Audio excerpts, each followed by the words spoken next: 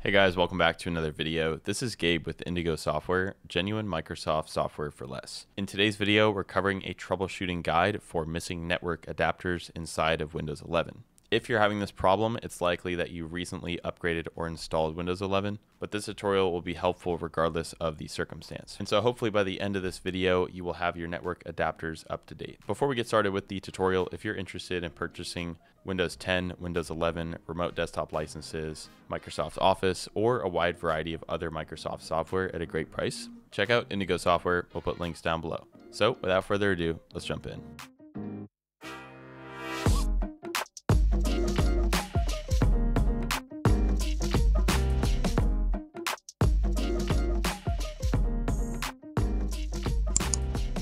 Alright guys, the first thing that we're going to try to do is simply just automatically update the network driver. It's likely that you've already tried this, but it's worth pointing out as a first step. We'll do Windows key and X together, and from here select Device Manager.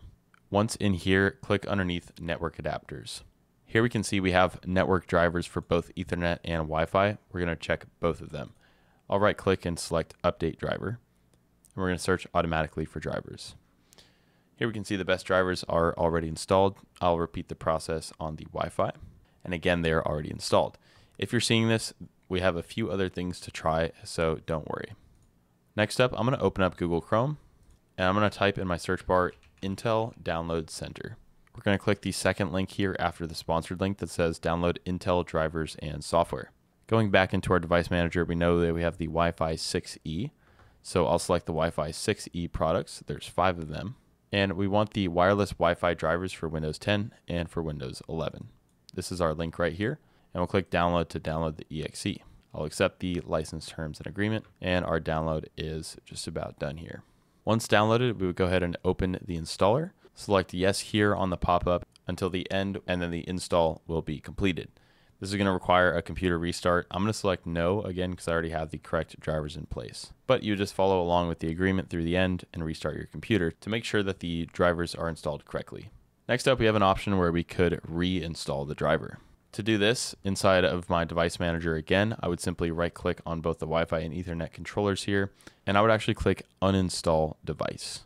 Again, I'm going to hit cancel here, but you would proceed with this, and you would restart your computer. Upon restarting your computer, you would be prompted to actually go ahead and install the network drivers. But if not, simply repeat the steps in part 2. Again, we'd be running that exe file, and that is how you properly reinstall the driver. Next up, let's go into our Windows settings. I'm going to type in the search bar here, network reset. We'll see this little button here, and we'll click on that. It's inside of network and internet and in the advanced network setting. I'll go back into the advanced network setting here.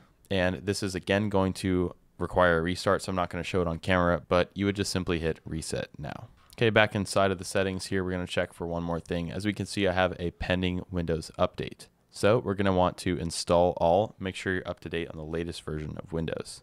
All right, guys, so if you went through all of that and you're still facing issues, at this point, we would recommend contacting and troubleshooting with Intel support to hopefully resolve your issue.